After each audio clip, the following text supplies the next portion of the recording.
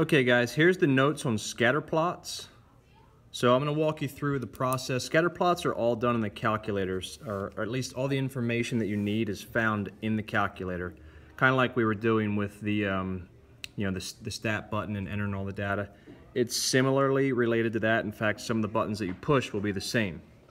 So with scatter plots, in the calculator, here's how you enter the data. This hasn't changed a whole lot. You push the stat button, you hit enter, just like we've been doing. Stat, enter. You get to this screen.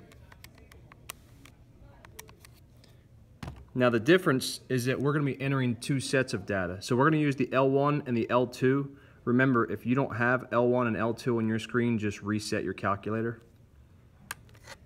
So we'll be entering data in here and also in here. Before you do that, you have to turn on your diagnostics. You're going to want to push second and 0. 0 because that's where the catalog is. We need to go to the catalog. So you push second 0 and you're going to have this screen, the catalog.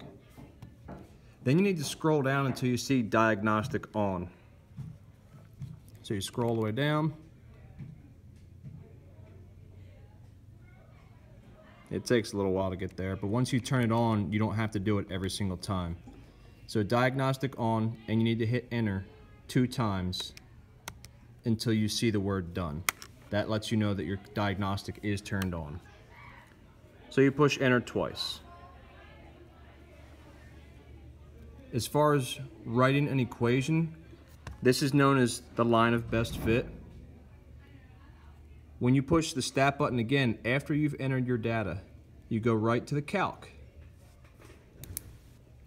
And you're going to go ahead and push the 4 button and enter, and plug in the values for A and B. And then lastly, getting to know about your R value. Your R value is known as the correlation coefficient. You're not going to see this value unless you've turned on the diagnostic. All right. As far as R value being strong or weak, it's stronger when it's closest to 1 or -1. Basically, between these numbers. If it's between 0.95 and 1, or -0.95 and -1, then that's a strong correlation coefficient.